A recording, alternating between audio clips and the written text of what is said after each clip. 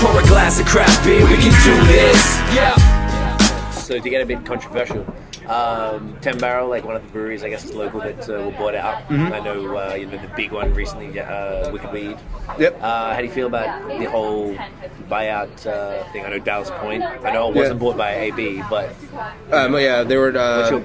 Constellation Brands. Yeah. So like Corona and stuff, like which is a bit different. I guess it's not quite the devil. So how do you?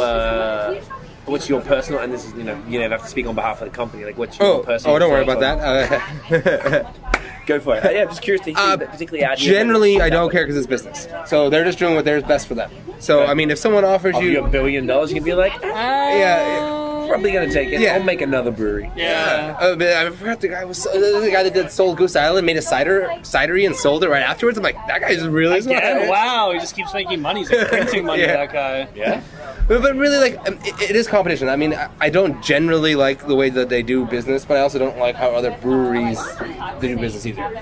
So to me, I don't like that 10 Barrel came into town, or it's in our neighborhood too. It's down the street. Right. They're not from here, right? No, they're from Bend. No, they're not from Bend. From Denver, maybe. I'm not sure where they're from. They're nice. The guys that own it, they came here a few times. They had managers meeting here before. Like, I mean, I've seen them here. I haven't gone there yet, but.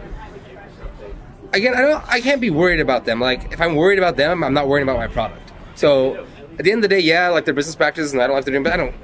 If I let it affect me, then it's gonna. I just no, I can't have that. Like, I need to worry about the beer, and like they can. Like I told like the beer writer in town that he didn't post what I said, but I told him I really just don't give a fuck with them moving to town. Like I just don't care. Like it's not like it's it's in my neighborhood, and they could take business from me, but it's like I think my beer's good enough that you know what, competition's coming, cool. Right.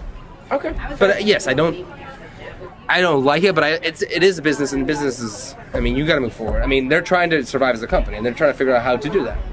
And I understand it. Right. So you can separate the business from the art.